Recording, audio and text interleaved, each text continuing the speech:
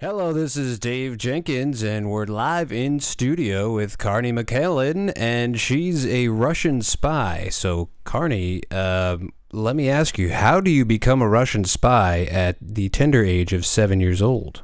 What? I just saw a building. I wanted to go in it, so I went in it, and then I saw some people talking about spy things, and then I asked them about it, and they asked me if I wanted to be a spy, and then I think I said yes. Very interesting. Now, of course, working for the Russian spy agency, were they speaking Russian or they were speaking English? They're speaking English, like a British English. Oh, British English. That's very interesting. So you're saying that the British may have infiltrated the Russian spy agency. Is that correct? Sure, yeah. Wow, that's a huge revelation here.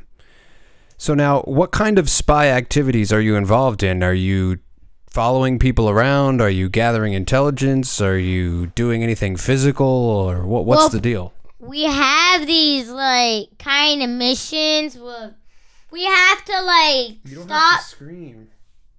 Oh, it's loud though. Which is loud. All right, let's keep talking. Okay. So you're talking about your missions here. Yeah. So my missions sometimes they're like bad people. I have to go like spy on them, fight some bad people. It's pretty like it's fine. Oh, interesting. And do you are you issued a gun to use for your spy missions? Well, there's this kind of gun, but that's just for spies. Oh, okay. But they let you use a gun as a 7-year-old? Well, they teach me. Oh, they taught you how to use it. Okay.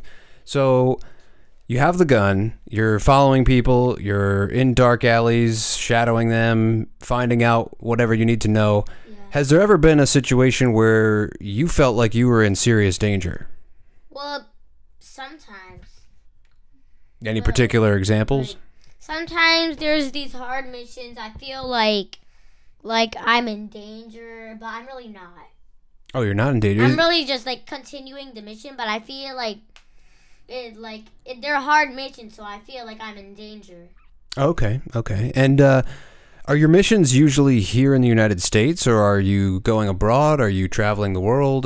What's the typical location? Well, we sometimes it's here. Sometimes if there's something we have to do, like in a different country, a different state, we travel there. Interesting. And has there ever been a situation in which you were forced to drive a car, say, tail somebody, and you get in a big action scene chase? Has that ever happened? Well, not really like a car, like an electric, really fast scooter or an electric bike, or That's an interesting. electric like motorcycle for kids. That's interesting. It's interesting how they use different technology for different age ranges of their spies. So we're learning a lot about the Russian spy infiltration system here. So do you enjoy your job? Are you sad that you miss out on kids' things like soccer games and playing with your friends? I mean, sometimes, but the spy missions are a little fun.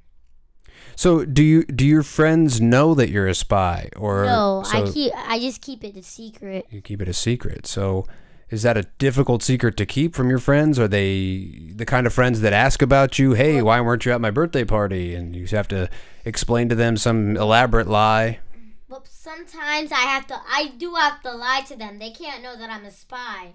So when they ask me questions, if they say like say they were like imagine if you were a spy, I would just have to say, what do you mean I'm a spy? Like, no, I'm not a spy. So I would have to say that my mom's not a spy. They've asked you if to imagine as if you were a spy before. That's come up before.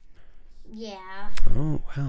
It's hard to keep a secret from them. I can imagine. Yeah. But your family knows.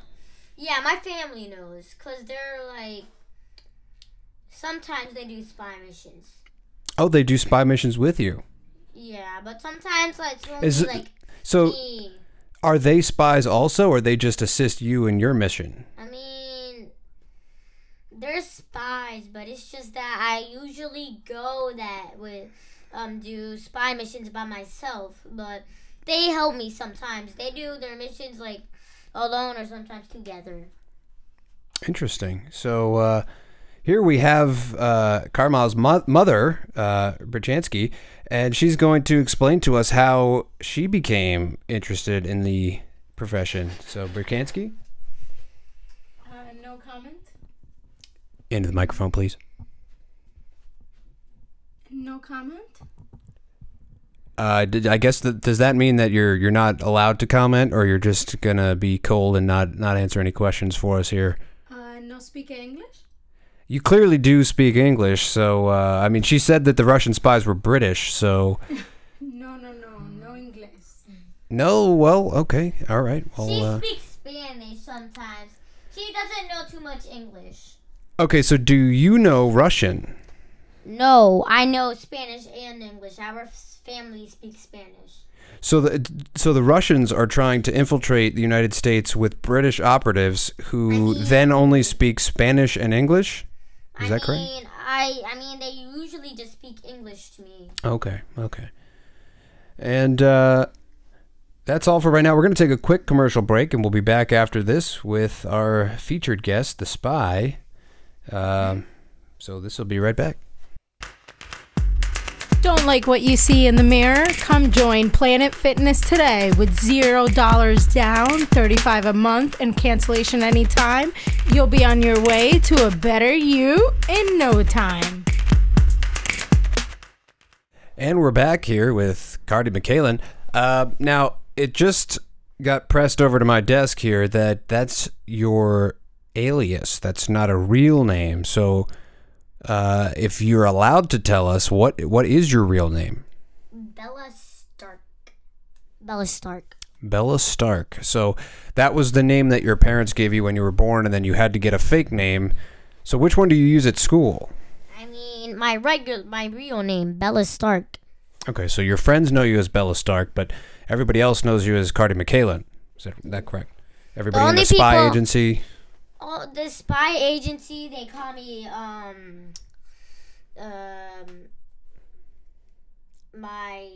my fake name. Okay, so they use that fake name. So, we were discussing before some of your missions. I know you probably can't go too far into it, but what's the craziest place that you've visited in one of these missions? Like, in a different country or state, there's like some really crazy places that I have to go to because it's crazy. So there's like bad people doing stuff there. So the spy agency has to like sometimes like travel there, or even in the different states and countries, we have to travel there, and then we have to like stop them. And is there one particular place that stands out as being particularly beautiful that you've seen? You've conducted a mission there. I mean, yeah. Like, do you know in the Dominican Republic the mountains and stuff? Oh, interesting. Yeah. Sometimes I have to go up there, and sometimes they're like going bad stuff because sometimes like there's people there. Sometimes they rob people. Sometimes they take their money. Sometimes they do like interesting. Stuff. So. But sometimes like the police do it, but if like it's like bad that like the spies have to do it, then we have to go there. Okay, so you're the big guns. They call you in when they can't figure out who's done what, and then you come in and save the day. Now, have you ever taken down any government officials, or is it just regular criminals? I took down the officials. Oh, interesting. I guess you can't go too much into that. Yeah, but it's a lot of training to learn how to fight. Because when I started training, I had to learn how to fight. They had to give me a test. I had to pass some tests. Interesting. And so I'm guessing you know martial arts. What kind of training have you gotten in that regard? I mean, karate, chops, kicks, a roundhouse kick, a front kick. So you could beat me up right now is what you're saying. Yeah. All right, then. I'll try to stay on your good side. Now, one of the things that I like to do when I imagine spies is that they play all these different characters and they come up with different backstories to try to blend in. Well, Have you ever done any of that? Like, we make movies and stuff. Yeah, we've done that. As a spy, you're making movies. Yeah, we make movies too, but except we're just real spies. Okay, so your cover is that you're a spy, but you're also a real spy. So you're playing a spy in the movie? Yes. So you're playing a spy in the movie. So nobody would understand that you're an actual spy. They would just think that you're playing a character in the movie. Yeah. I guess Well, that's why it's so good. My friends have seen me play in a movie. So then do your friends come up to you and tell you, "Oh, I saw you in that movie. You were a really good spy," and then you kind of have to be careful because you know that you're an actual spy? Yes. Oh, wow. That's got to be tough. What was do you remember any of the names of the movies that you've been in? One of them is like Spy Attack, Spies. So they're all pretty on the nose about being spy movies. They don't have cool names like Mission Impossible or anything. Yeah, and one of the movies are like called Spyland. Spyland, interesting. So how long have you been an agent? Because you're 7 years old. I can't imagine that you were particularly skilled even 3 or 4 years ago. So this must be pretty sudden, right? Yeah. So what age did you start your spy training? When I was around 6. 6. So you've only been a spy for 1 year, and you've made several movies and taken down bad guys. That's pretty interesting. That's a lot of work. How do you have time for school? I mean, it's really like sometimes I have to take off school, and sometimes I have to do it in the afternoon. Sometimes I have to do it in the morning. So if I have time to go to school in the afternoon really late, I would have to do that. Oh, interesting. So are you going to school in preparation to continue your spy studies, or are you going to regular school and then you also do spy stuff, spy education and training and whatnot? So in school, regular school, like where my friends are, go to, sometimes we like, you know, when we start playing in the end, I just take a paper, start writing the things like I have to do. Sometimes a map, sometimes I just write the things what I have to do down for the spy mission that I do sometimes. Okay, that's now. So, do your teachers do they know you as an actress then, or They only know me as an actress. They don't know that I'm a real spy either. Okay, that's very interesting. So, now you mentioned your parents are involved. Well, do you have any siblings that are also spies? No siblings. So let me tell you something because I forgot what I was going to tell you. That's all right. We're so like sometimes. No, wait. Let me ask you something. You're not on a mission right now, are you? Well, today I have to do a mission, but later, not now. So you're not trying to spy on me? No. To get information? No. Okay, that's good. I was hoping that wasn't the case. We hear your mom piping in from the other room, but she was kind of shy. I thought she only spoke Spanish, but it appears that she speaks English. So she knows some Spanish. I mean English. Oh, well, apparently she knows a little bit more English than she let on. That's probably their spy training coming in handy. I mean, she knows more Spanish, but she only knows a little bit of English, not too much. Okay, and is your father here? Is he in the audience right now? He's not in the other booth? I mean, yeah, he is. He's like somewhere in the back, though, in the higher spot, so he could see me more. Hello, my name is Mario. I'm her father. Okay, nobody invited you in here, but I guess while we have you here, Mario, how do you feel about your daughter being a spy and taking on such dangerous missions as a 7-year-old? Oh, it's all good. She's very skilled. Okay, and can I ask you about your Italian accent and your high pitched voice? Is that natural? Are you from Italy? No, I'm from Queens. Okay. Well, anyway, thank you for coming.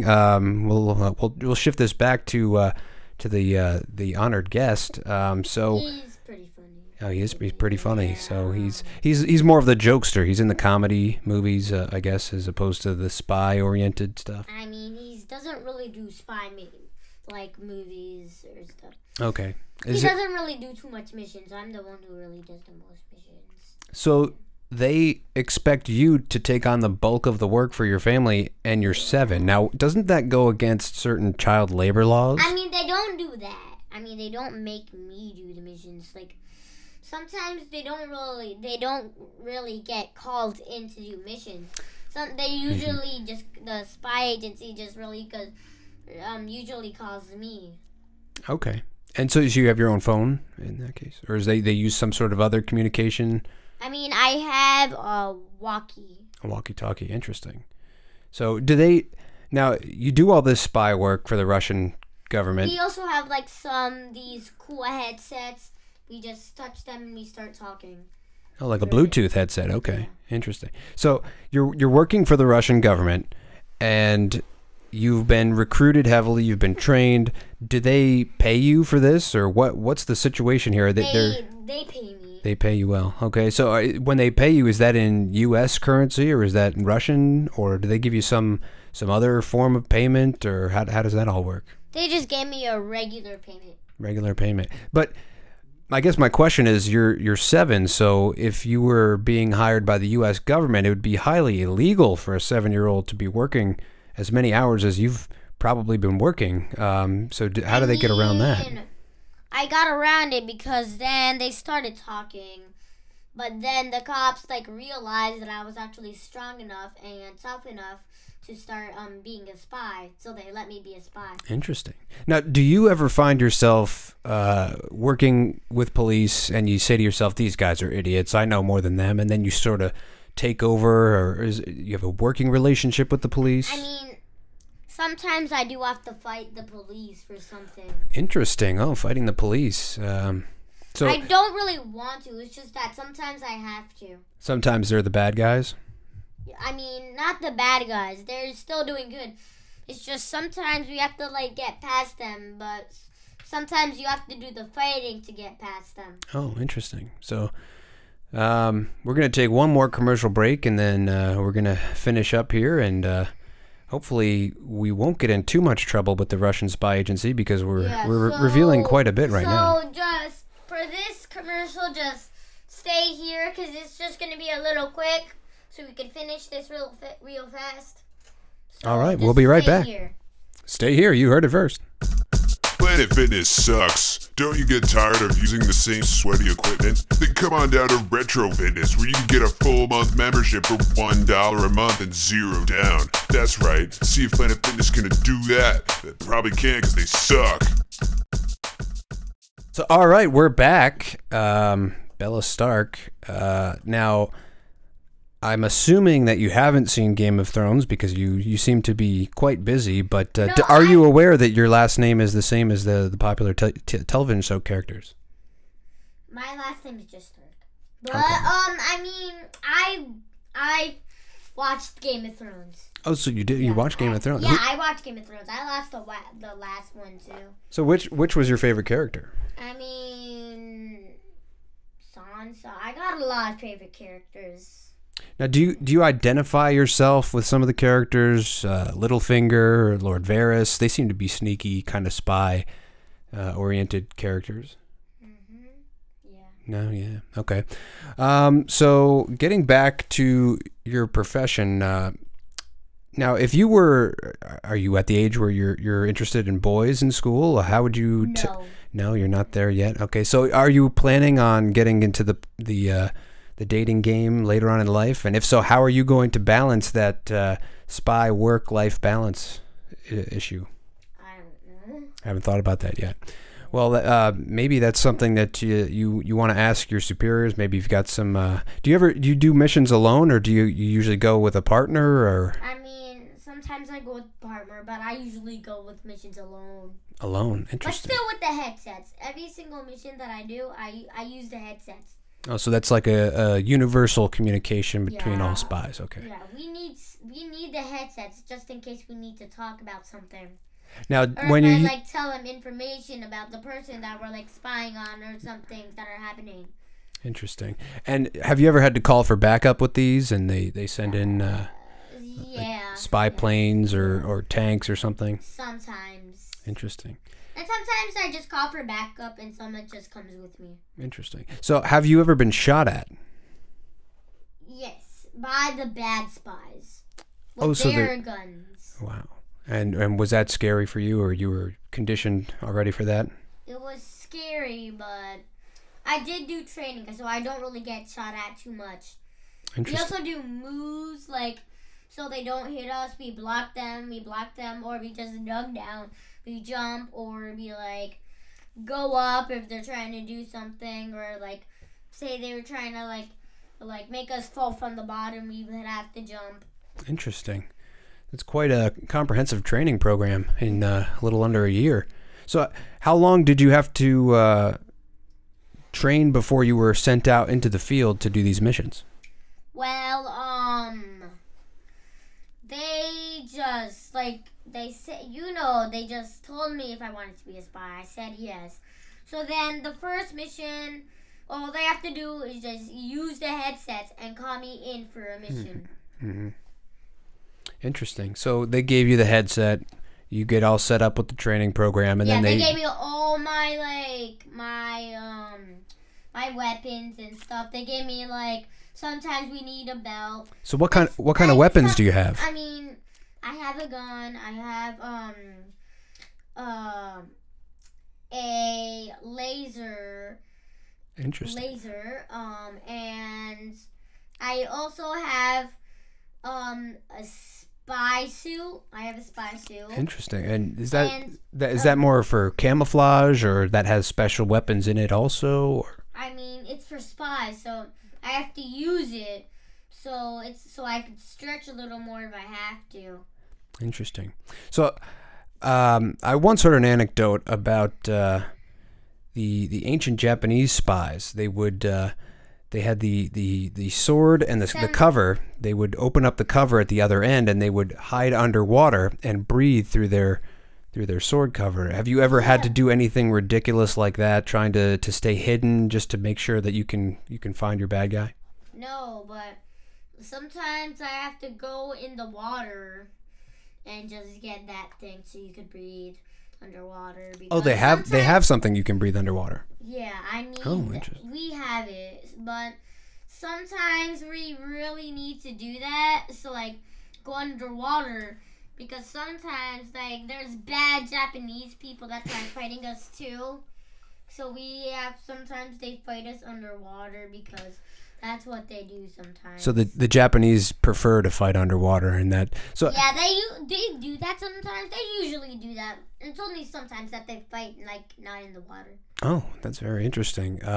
So do your guns work underwater? Do you have different weapons that you use for those missions? I have a water gun, but this time, this water gun actually is, with water with a laser mixed in together. Together. So it shoots water and a laser, or So it's a it's laser that works underwater? And it also has, electric stuff with it. It's an electronic one. Okay. And it's an electric one. So, it would, taser them. It would hurt a little bit Now- and tickle a little bit. If you're underwater, wouldn't that also taser you, because water is electric conducting? I mean, no, because that gun, it has a special thing that it won't do that. Oh, interesting. Well, these are incredible Yes, weapons. The spy weapons and stuff that we have, they actually work to not hurt us. So would you say that the Russian So, spy agency like- is more technologically advanced than... Well, say I was using a weapon, I was pointing it at me for some on that, and then on accident it started shooting me. It wouldn't actually shoot me. It would just shoot it will just come out with bubbles. That's Oh, it. interesting. So it's a smart weapon. That's very interesting. Yeah, I've it doesn't hurt. never heard of that. So would you say that the Russian agency is more technologically Also advanced? say, like, I was not in the water. I sprayed it. It would only just make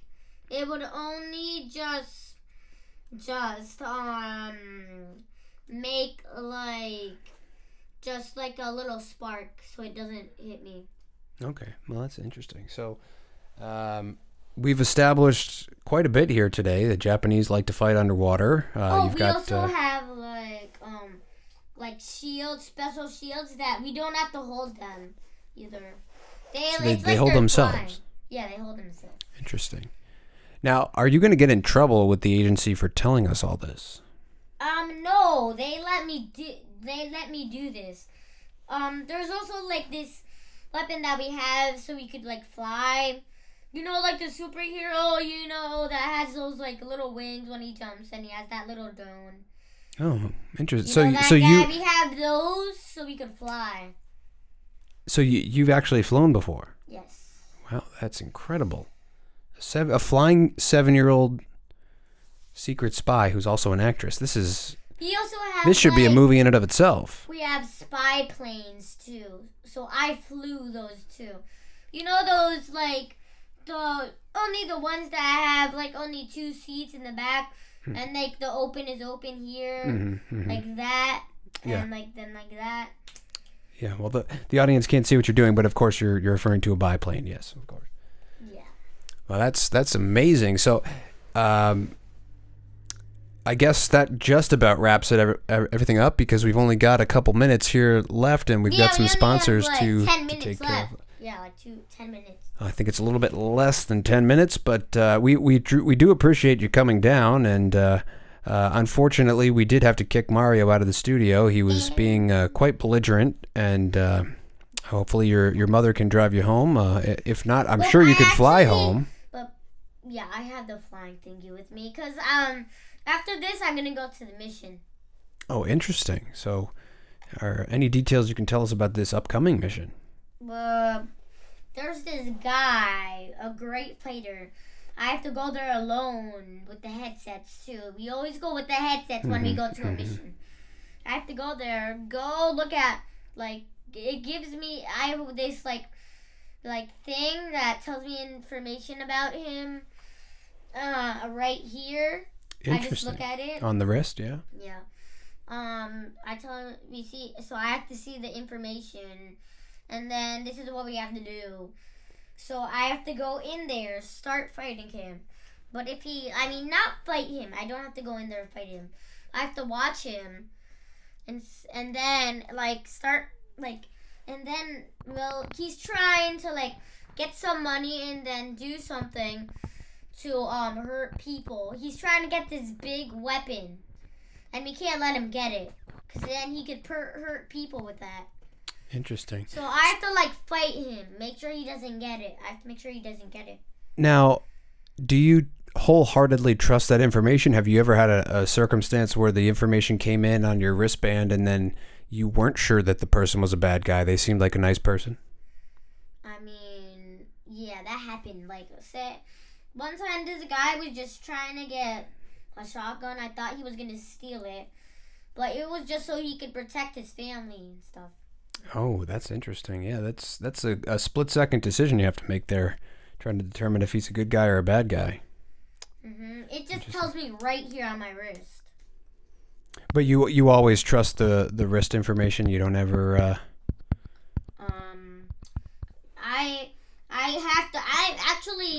The wrist, even if it gets messed up, it will still tell me the truth. So I always trust it. It will always tell me the truth. Interesting. And do you feel weird that you're working for the foreign government? Let me tell you something. Because, look, say a bad guy got my weapons. It wouldn't work on him. So, say he, on accident, the bad guy was using one of my weapons and he shot it on him. It would actually work on him. It would actually hurt him. That's incredible. Because my weapons are smart. They know that he's a bad guy. That's incredible. I've never... I guess the technology is so much more advanced. first when he beats up the bad guys or anything, the weapons could do that by themselves too. So then, we would like, it would be, what was I gonna say? They would come back to me when they're done, like fighting. The weapons, yeah. Yeah, the weapons would come back. That's incredible. So, just want to clear things up again. I'm not the bad guy. That's the key. Let me look on my wrist. I have it right here. See? It just looks like a regular wrist to me. I guess it's only for spies that you can see. Look, it's just on my hood. See? Now it's funny from my vantage point. It's saying that you're the bad guy. No, it doesn't say that.